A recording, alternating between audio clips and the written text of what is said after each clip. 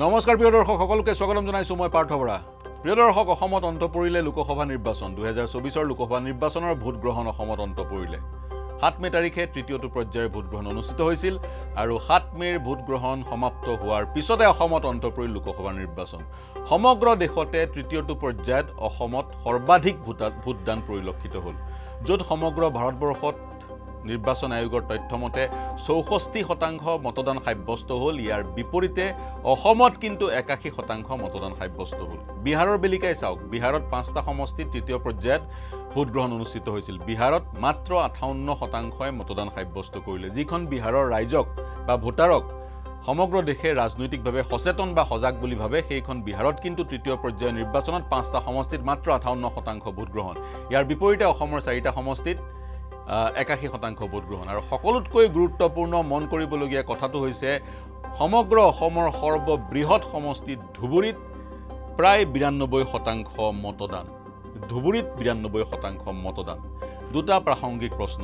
অসমত সমগ্ৰ ভাৰতৰ ভিতৰত সৰ্বাধিক মতদান হ'ল। প্ৰাসংগিক প্ৰশ্নটো হৈছে কোন দিশে বলিল বতাহ।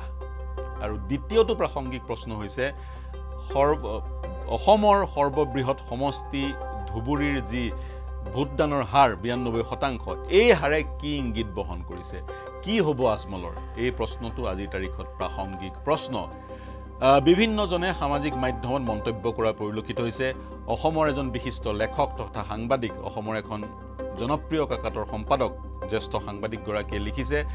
এই যি নিৰ্বাচন 92% ভোটাৰেৰে ধুবুৰীৰ যি নিৰ্বাচন, এই নিৰ্বাচন আজমলৰ কাৰণে ৱাটাৰলু মোমেণ্ট, অৰ্থাৎ আজমল ধূলিসাৎ হৈ যাব। আজমলৰ ৰাজনীতি সমাপ্ত হ'ল বুলি তেওঁ ক'ব খুজিছে। যি কি নহওক, ৰিজাল্টতহে গম পোৱা যাব আজমলৰ ফলাফল কি হ'ব। যিধৰণে নেপোলিয়ন ধূলিসাৎ হৈ পৰিছিল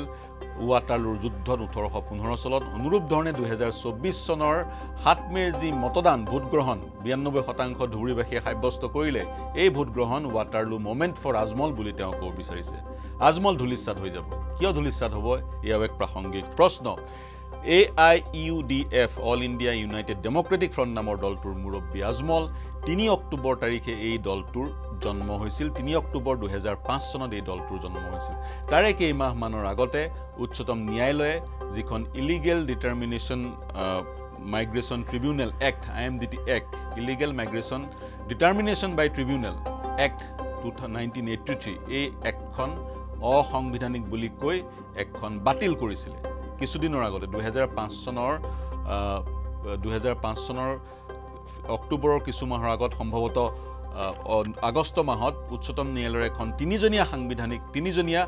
বিচাৰপীঠে IMDT আইনখন বাতিল কৰিছিল। IMDT আইন বাতিল হোৱাৰ 2-3 মাহৰ পিছতে বদৰুদ্দিন আজমলে জন্ম দিছিল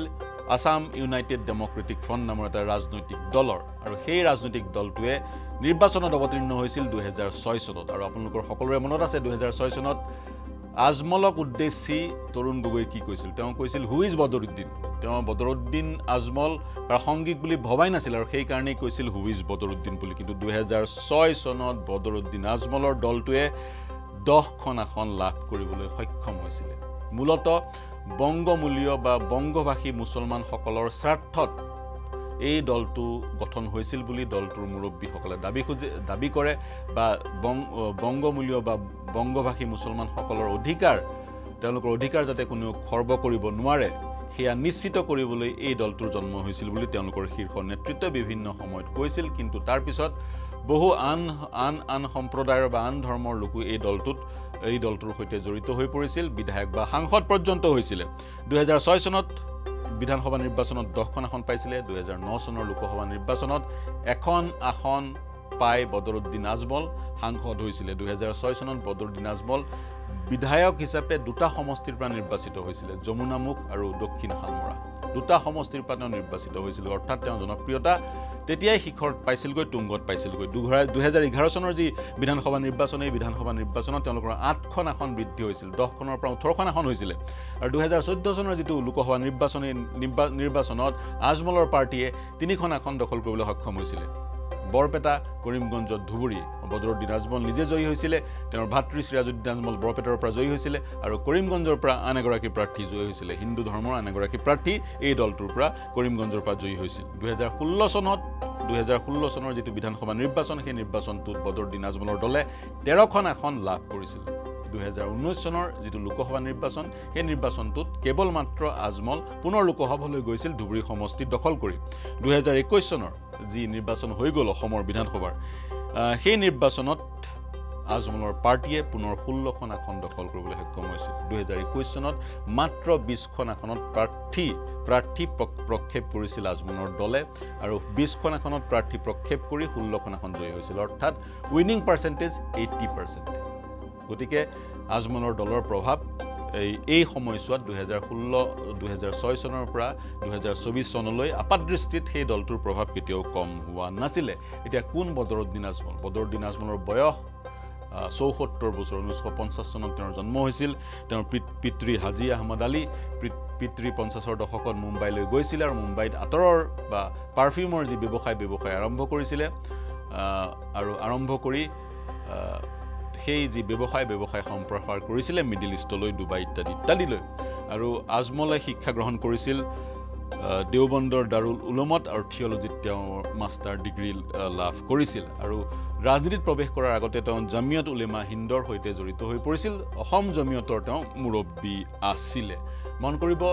সমগ্ৰ বিশ্ব জৰ্ডানৰ এটা প্ৰতিষ্ঠানে এক সমীক্ষা চলাইছিল আৰু এই সমীক্ষাত তেওঁলোকে এখন তালিকা প্ৰস্তুত কৰিছিল সমগ্ৰ বিশ্বৰে 500 গৰাকী শক্তিশালী মুছলমান ব্যক্তিৰ আৰু এই 500 গৰাকী শক্তিশালী মুছলমান ব্যক্তিৰ তালিকাত অন্তৰ্ভুক্ত হৈছিল বদৰুদ্দিন আজমলৰ নাম অসমত বদৰুদ্দিন আজমলৰ ঘৰ তেওঁ বাসগৃহ হুজাইত আৰু হুজাইৰ আশে-পাশে তেওঁ বহুকেইখন ইনষ্টিটিউট শিক্ষামূলক প্ৰতিষ্ঠান পৰিচালনা কৰে তেওঁৰ যেটো ট্ৰাষ্ট তেওঁৰ যেটো ফেমিলিৰ ট্ৰাষ্ট হাজী আব্দুল মছজিদ ট্ৰাষ্ট সেই ট্ৰাষ্টটোৱে বহুকেইখন শিক্ষা প্ৰতিষ্ঠান পৰিচালনা কৰি আছে আৰু তেওঁলোকে পৰিচালনা কৰা আজমল 40 নামৰ শিক্ষা প্ৰতিষ্ঠানখন নে বিভিন্ন সময়ত শিৰোনাম দখল কৰে কাৰণ এই শিক্ষাৰ প্ৰতিষ্ঠানখনত প্ৰশিক্ষণ দিয়া হয় ছাত্ৰ-ছাত্ৰীক প্ৰতিযোগিতামূলক পৰীক্ষাৰ কাৰণে চিকিৎসা মহাবিদ্যালয় বা অভিযান্ত্ৰিক মহাবিদ্যালয়সমূহৰ যিসমূহ প্ৰতিযোগিতামূলক পৰীক্ষা প্ৰৱেশৰ কাৰণে সেই পৰীক্ষাসমূহৰ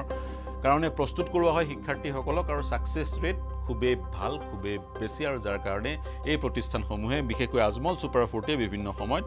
শিৰোনাম দখল কৰে সেয়া হৈছে বদৰুদ্দিন আজমল কিন্তু ধুবুৰীৰ 90% 92%ৰ যি মতদান সেই মতদানে কিহৰ ইংগিত বহন কৰিছে অন্ত পৰিল নেকি বদৰুদ্দিন আজমলৰ ৰাজনীতি এইবাৰ কিন্তু বদৰুদ্দিন আজমলে চেষ্টা কৰিছিল ইণ্ডিয়া এলায়েন্সত অন্তৰ্ভুক্ত হ'বলৈ বিশেষকৈ অসমৰ যি উমৈহতীয়া বিৰোধী ঐক্যমঞ্চ এই ঐক্যমঞ্চত অন্তৰ্ভুক্ত হ'ব বিচাৰিছিল কিন্তু কংগ্ৰেছে আজমলৰ দলক এই এলায়েন্সত অন্তৰ্ভুক্ত হ'বলৈ নিদিলে 2021 চনত কংগ্ৰেছে কিন্তু aiudfৰ সৈতে মিত্ৰতা কৰি নিৰ্বাচনত অৱতীৰ্ণ হৈছিল এইবাৰ কংগ্ৰেছে aiudfক নিজৰ পৰা ডি-হাইফেনেট কৰাত সক্ষম হ'ল দলটোৰ সৈতে মিত্ৰতা বা গোপনে বা ওপেনলি কোনো ধৰণৰ যে মিত্ৰতা নাই এক প্ৰকাৰ সেই বিষয়টো সেই কথাটো পতিয়ন নিয়ালে কংগ্ৰেছ দলে আৰু ইয়াৰ পৰা কংগ্ৰেছ দলে ৰাজনৈতিক লাভালাভ পায়নে নাই সেই সময়হে ক'ব বিভিন্ন সময়ত কংগ্ৰেছে অভিযোগ উত্থাপন কৰে aiudf বিজেপিৰ বি টিম আৰু কেতিয়াবা বিজেপি অভিযোগ উত্থাপন কৰে আজমলৰ দলটো কংগ্ৰেছৰ বি টিম বুলি কিন্তু আপাতদৃষ্টিত কংগ্ৰেছে ডি-হাইফেনেট কৰাত সক্ষম হ'ল বুলি বিভিন্ন ৰাজনৈতিক বিশ্লেষকে ক'ব বিচাৰে ডি-হাইফেনেট কাক কৰিলে আজমলৰ এই দলটোক কৰিলে বুলি বিভিন্ন সময়ত বিভিন্ন ৰাজনৈতিক বিশ্লেষকে ক'ব খুজে মানকাছাৰ বা দক্ষিণ শালমৰা বা ধুবুৰী জিলাৰ বা আজমলৰ যেটো সমষ্টি সেই সমষ্টিটোত স্থানীয় লোকসকলে আজমলে কোনো উন্নয়নৰ কাম কৰা নাই বুলি বিভিন্ন সময়ত অভিযোগ উত্থাপন কৰিছে আজমলে হুজাইত ই-ৰিক্সা বিতৰণ কৰে আজমলে যিসমূহ কলেজ খুলিছে যিসমূহ প্ৰশিক্ষণ কেন্দ্ৰ খুলিছে যিসমূহ কোচিং চেণ্টাৰ খুলিছে সেইসমূহ কেৱল সীমাবদ্ধ হৈ আছে হুজাইত তেনে ধৰণৰ কোনো উন্নয়নমূলক কাম বা নিজাববীয়াকৈ তেওঁ কোনো ধৰণৰ কলেজ বা অন্যান্য শৈক্ষিক প্ৰতিষ্ঠান সাউথ শালমৰা মানকাছাৰ বা ধুবুৰীত খোলা নাই বুলি ধুবুৰীবাসী অভিযোগ উত্থাপন কৰে কিন্তু আজমলৰ সমৰ্থকসকলে ক'ব খোজে ফুলবাৰী ধুবুৰী সংযোগী যিখন দলং সেই দলংখন কিন্তু আজমলৰ পৃষ্ঠপোষকতাতে হৈছে বুলি কিন্তু এই দলংখনৰ আধাৰশিলা স্থাপন কৰা হৈছিল 2008 চনতে 2008 চনত কিন্তু আজমল সাংসদ হৈ যোৱা নাছিল এনে ধৰণৰ বিভিন্ন বিষয়ে চৰ্চা লাভ কৰিছিল বিশেষকৈ মানকাছাৰ আৰু সাউথ শালমৰাত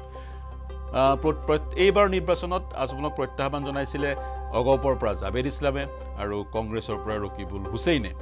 ৰিজাল্ট কি হয় সেয়া সময়ে ক'ব কিন্তু আজমলে নিজেই কৈছে প্ৰত্যাহ্বানৰ তাৰ সন্মুখীন হৈছিল কষ্ট কৰিবলগীয়া হৈছে মন কৰিব ধুবুৰী সমষ্টিটোত 27 লাখ ভোটাৰ অসমৰ সৰ্ববৃহৎ সমষ্টি জনসংখ্যাৰ দৃষ্টিৰ পৰা সমষ্টিৰ পুনৰ নিৰ্ধাৰণৰ পিছত বৰপেটাৰ পৰা 7,85,000 লোকক ধুবুৰীত স্থানান্তৰ কৰা হ'ল অৰ্থাৎ 7,85,000 লোক তেওঁলোকক জিওগ্ৰাফিক্যালি তেওঁলোক যি স্থানত আগতে আছিল সেই স্থানতে আছিল কিন্তু সীমাৰ পুনৰ নিৰ্ধাৰণ কৰি তেওঁলোকক ধুবুৰী সমষ্টিৰ ভোটাৰ কৰা হ'ল 7,85,000 লোকক পূৰ্বতে তেওঁলোক বৰপেটা সমষ্টিৰ ভোটাৰ আছিলে এতিয়া ধুবুৰী সমষ্টিৰ ভোটাৰ হ'ল আৰু তেওঁলোকৰ 7 লাখেই হৈছে বংগমূলীয় মুছলমান বা বংশভাষী মুছলমান 27 লাখ ভোটাৰৰ সমষ্টি হৈছে ধুবুৰী সমষ্টি অসমৰ সকলোতকৈ সৰু সমষ্টিটো হৈছে ডিফুৰ ভোটাৰৰ সংখ্যা হৈছে প্ৰায় 8.5 লাখ অৰ্থাৎ 3টা ডিফু সমষ্টি সোমাই আছে ধুবুৰী সমষ্টিটোত গতিকে বৃহৎ সমষ্টি এটা যেটো সমষ্টিক এইবাৰ পুনৰ প্ৰতিদ্বন্দ্বিতা আগবঢ়াইছে বদৰুদ্দিন আজমলে তেওঁ দাবী কৰিছে তেওঁ জয়ী হ'ব দিল্লীলৈ যাব এই সমষ্টিটোক প্ৰতিনিধিত্ব কৰিব কি হয় সেয়া সময়ে ক'ব কিন্তু 92% যি ভোট সেই ভোটে আজমলৰ দুৰ্গ খহাব বা আজমলৰ ৰাজনীতি সমাপ্ত কৰিব বুলি বিভিন্ন ৰাজনৈতিক বিশ্লেষকে ইতিমধ্যে ক'বলৈ আৰম্ভ কৰিছে এতিয়া মই আইএমডিটিৰ কথা আৰম্ভণতে উল্লেখ কৰিছিলোঁ আইএমডিটি আইন বাতিল কৰাৰ পিছতে আজমলে এই দলটো আৰম্ভ কৰিলে ইয়াৰ আগতে আজমল বিভিন্ন সামাজিক কামত জড়িত হৈ আছিল হুজাইত যেতিয়া অসম সাহিত্য সভা হৈছিল অসম সাহিত্য সভাৰ অভ্যৰ্থনা সমিতিৰ সভাপতি আছিল আজমল গতিকে সেই ধৰণে তেওঁ বিভিন্ন সামাজিক কামত জড়িত হৈ আছিলে জামিয়াতৰ সৈতেতো জড়িত হৈ আছিলে আইএমডিটি আইনখন 1983 চনত ইন্দিৰা গান্ধী যেতিয়া ভাৰতৰ প্ৰধানমন্ত্ৰী আছিল তেতিয়া সংসদৰ মজিয়াত প্ৰণয়ন কৰা হৈছিল আইএমডিটি আইনখন কেৱল প্ৰযোজ্য অসমৰ বেলিকা ভাৰতবৰ্ষৰ অন্য ৰাজ্যত তেতিয়া প্ৰযোজ্য হৈছিল অসমৰ বেলিকা অসমৰ কাৰণে আইনখন প্ৰণয়ন কৰা হৈছিল মূলত অবৈধ বাংলাদেশীক চিনাক্ত কৰিবলৈ কিন্তু সেই উদ্দেশ্য আগত ৰাখি চৰকাৰে আইনখন প্ৰণয়ন কৰিছিল বুলি দাবী কৰিছিল কিন্তু সেই আইনখনৰ যোগেদি যিসকলক চিনাক্ত কৰা হ'ব অবৈধ বাংলাদেশী বুলি তেওঁলোকক সুযোগহে দিয়া হৈছিল যাতে তেওঁলোকে ভাৰতত বসবাস কৰে বা ভাৰতত নাগৰিকত্ব লাভ কৰে কাৰণ যেতিয়া আইনখন প্ৰণয়ন হ'ল অসমত প্ৰযোজ্য হ'ল তেতিয়া ভাৰতবৰ্ষ আন ৰাজ্যত প্ৰযোজ্য হৈ আছিল ফৰেনাৰ্ছ এক্ট 1948 আৰু ফৰেনাৰ্ছ এক্টৰ বিভিন্ন দফাৰ অনুসৰি যিজনৰ ওপৰত অভিযোগ উত্থাপিত হয় তেওঁ অবৈধভাৱে ভাৰতত প্ৰৱেশ কৰিছে বুলি অনাস্তু তেওঁৰ ওপৰত থাকে তেওঁ যে ভাৰতীয় সেইটো প্ৰমাণ কৰিবলৈ অনাস্তু তেওঁৰ ওপৰত থাকে তেওঁ যে ভাৰতীয় সেইটো প্ৰমাণ কৰিবলৈ ফৰেনাৰ্ছ এক্টৰ যোগেদি ফৰেনাৰ্ছ এক্টত এইখিনি কথা লিখা আছে কিন্তু আইএমডিটি আইন প্ৰণয়ন কৰি কি কৰা হ'ল অসমৰ বেলিকা অসমত যিজন ব্যক্তিক কোনোবা এজন অভিযোগকাৰীয়ে বা আৰক্ষীয়ে বিদেশী বুলি অভিযোগ কৰিব সেইজন ব্যক্তিৰ ওপৰত অনাস্তু নাথাকে তেওঁ যে বিদেশী নহয় সেইটো প্ৰমাণ কৰিব নালাগে তেওঁ যে বিদেশী সেইটো প্ৰমাণ কৰিব লাগিব আৰক্ষী আৰু অভিযোগকাৰীয়ে আৰু ইয়াৰ প্ৰত্যুত্তৰত সেইজন ব্যক্তিয়ে এখন সাধাৰণ অভিযুক্তজনে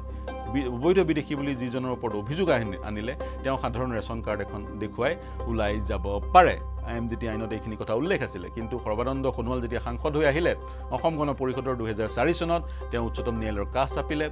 আৰু এই আইনখন অসাংবিধানিক বুলি তেওঁ নিজৰ আবেদনত উল্লেখ কৰিলে আৰু প্ৰাৰ্থনা জনালে উচ্চতম ন্যায়ালয়ত যাতে এই আইনখন বাতিল কৰে 2005 চনত সৰ্বানন্দ সোণোৱাল বনাম ইউনিয়ন অফ ইণ্ডিয়া শীৰ্ষক গোচৰটোত এখন 3জনীয়া সাংবিধানিক বিচাৰপীঠে এই আইনখন বাতিল কৰিলে আইন বাতিল হোৱাৰ মাত্ৰকে জন্ম হ'ল aiudf নামৰ দলটো প্ৰথমতে আছিল আসাম ইউনাইটেড ডেমক্ৰেটিক ফ্ৰণ্ট আৰু 2009 চনত দিল্লীত বদৰুদ্দিন আজমলৰ পৃষ্ঠপোষকতাত দলটোক তেওঁলোকে ৰাষ্ট্ৰীয় দললৈ ৰূপান্তৰ কৰিলে যদিও বা নিৰ্বাচন আয়োগে এই দলটোক ৰাষ্ট্ৰীয় দলৰ মৰ্যাদা প্ৰদান কৰা নাই কিন্তু তেওঁলোকে নিজাকে এই দলটোক ৰাষ্ট্ৰীয় দললৈ ৰূপান্তৰ কৰি নতুনকৈ নামাকৰণ কৰিলে all India United democratic front বুলি মুৰব্বী বদৰুদ্দিন আজমলে হৈ থাকিল কিন্তু অসমৰ বাদে ভাৰতবৰ্ষৰ আন প্ৰান্তত এই দলটোৰ সক্ৰিয় অৱস্থিতি পৰিলক্ষিত নহয় কেৱল অসমতে এই দলটো সীমাবদ্ধ হৈ আছে আৰু 1985 চনত যেতিয়া অসম চুক্তিৰ পিছত আসুৰ নেতাসকলে অসম গণ পৰিষদ গঠন কৰিছিল সেইবাৰ নিৰ্বাচনত অসম গণ পৰিষদে চৰকাৰ গঠন কৰিছিল আসুৱে অসম গণ পৰিষদ কৰিছিল কিন্তু সমান্তৰালকৈ আমছুৱে ইউএমএফ কৰিছিল United minority front of Assam আৰু 1985 চনৰ নিৰ্বাচনত ইউএমএফৰ 17 জন বিধায়ক জয়ী হৈছিল 17 জন বিধায়ক জয়ী হৈছিল আৰু এজন সাংসদ জয়ী হৈছিল 2005 চনত যেতিয়া বদৰুদ্দিন আজমলে aiudf খুলিলে UMF United minority front merge হৈ গ'ল জিন গ'ল aiudfৰ সৈতে আৰু তেতিয়াৰ পৰা aiudfৰ এক ৰাজনৈতিক ধাৰাৰ অসমত আৰম্ভ হ'ল আৰু এই ৰাজনৈতিক ধাৰাটোৰ পৰা এইবাৰ কংগ্ৰেছ বিচ্ছিন্ন হ'ল বুলি বিভিন্নজনে দাবী কৰে এতিয়া মূল প্ৰসংগটোলৈ আহোঁ 92% ধুবুৰীত ভোটদান বতাহ কোনফালে বলিল এই বতাহে আজমলক উফৰাই লৈ যাব নে আজমলক এই বতাহে দিল্লীৰ মসনত পোৱাবগৈ ইয়া সময়ত গম পোৱা যাব 4 তাৰিখে গম পোৱা যাব 4 জুনত গম পোৱা যাব আপোনালোকৰ মতামত কি আজমলে যি এক ৰাজনৈতিক ধাৰাৰ অসমত আৰম্ভ কৰিলে এই ৰাজনৈতিক ধাৰাৰ সন্দৰ্ভত আপোনালোকৰ মন্তব্য কি আপোনালোকে মন্তব্য কৰক আমাৰ সৈতে সংযুক্ত হওক আমাৰ ইউটিউব চেনেল আৰু ফেচবুক পেজৰ যোগেদি আমাৰ সৈতে সংযুক্ত হ'ব পাৰিব আৰু ইউটিউব চেনেল আৰু ফেচবুক পেজৰ কমেন্ট সেকশনত আপোনালোকে কমেন্ট কৰিব পাৰিব আপোনালোকৰ কমেন্টে আমাক শক্তি যোগায় এই বিশ্লেষণৰ অন্ত পেলালো কেৱল নিৰ্বাচনৰ খবৰেই নহয় দেশ বিশ্ব ৰাজ্যৰ সকলো খবৰৰ কাৰণে চাই থাকিব নিউজ 18 অসম নৰ্থ ইষ্ট ধন্যবাদ